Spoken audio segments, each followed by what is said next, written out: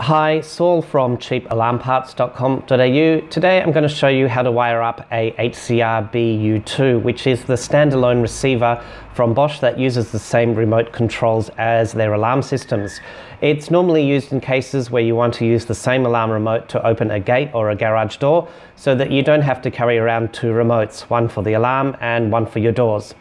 The unit has two programmable onboard relays which you can connect to the garage door or door controller push button inputs. We have it running off a 12-volt battery, but the great thing with this unit is that you can power it anywhere from 12 to 24 volts AC or DC. So you might be able to run it directly out of the garage door motor if it has a 24-volt supply on board. The connections are simple. Just connect the push button outputs from your garage door controller to common 1 and to normally open 1. So to program in a remote, all we need to do is press the learn button once and the LED will light up. Then just press one of the buttons on the remote control that you want to learn in and the LED will go off for a split second, and press the learn button again, and that's all there is to it. So let's see if this remote control works now. If we press the auxiliary button on the remote control, relay 1 clicks when we press that button and relay 2 clicks when we press that button.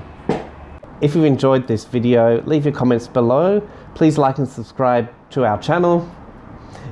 Also, you can catch us on Facebook and Instagram, and don't forget to visit our site www.cheapalarmparts.com.au. See you next time.